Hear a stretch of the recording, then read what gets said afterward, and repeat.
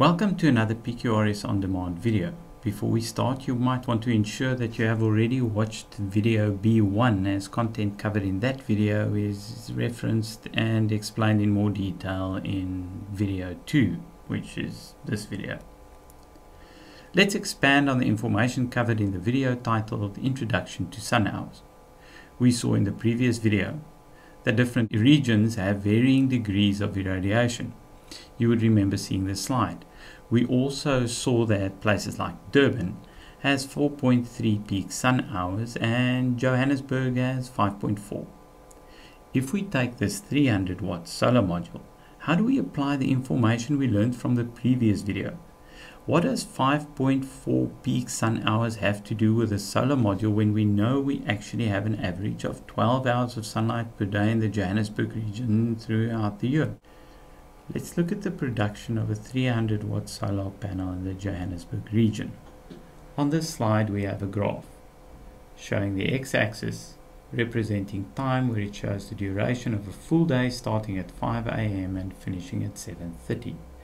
We almost have 14 hours of daylight. The y-axis represents power and shows the power output of the panel throughout the day.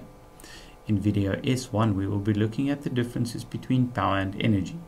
Now might be a good time to do a brief introduction into the principle of energy.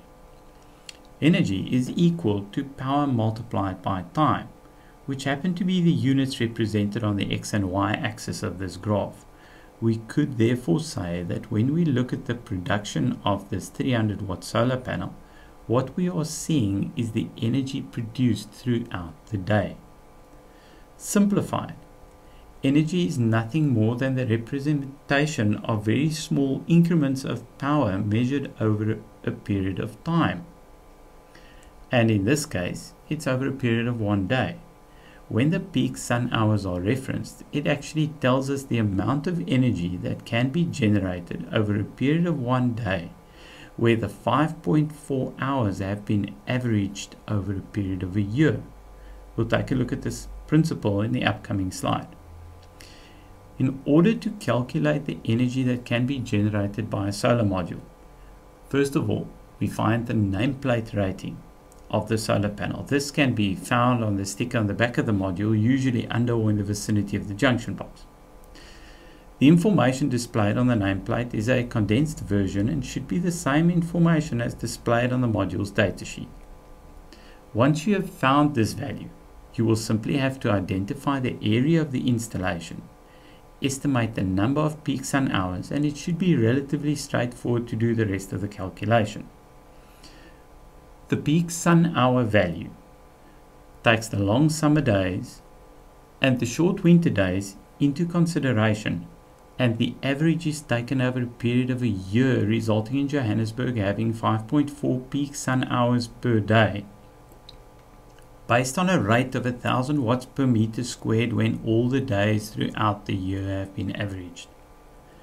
We will be able to take the power output of the solar panel or size of the solar system and multiply it by the time or peak sun hours for the respective region of the installation in order to derive a value to show the amount of energy being produced per day.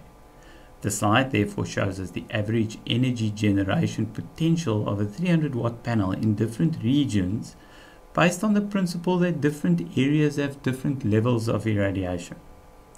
Thank you for joining us in this video. In the next video we will take a look at the difference between power and energy, how to differentiate between them, and where those calculations and values can be applied in a solar PV system.